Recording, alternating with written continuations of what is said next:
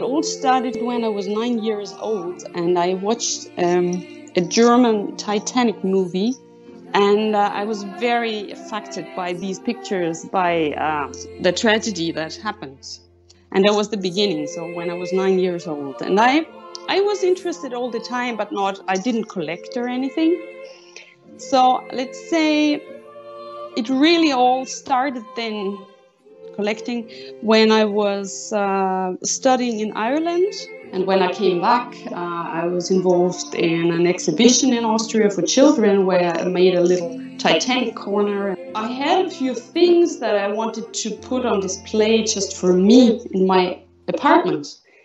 And everything was full because it was a very little apartment. And the only place where there was space was the toilet.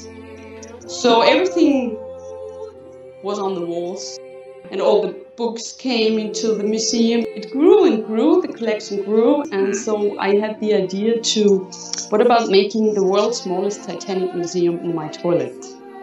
I don't want to be too serious about it, but still very respectful.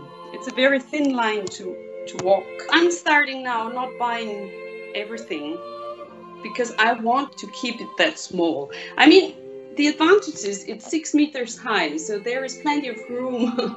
My approach is different, and it's the special place and the special thought behind it. And it's not my goal or my aim to have the largest collection.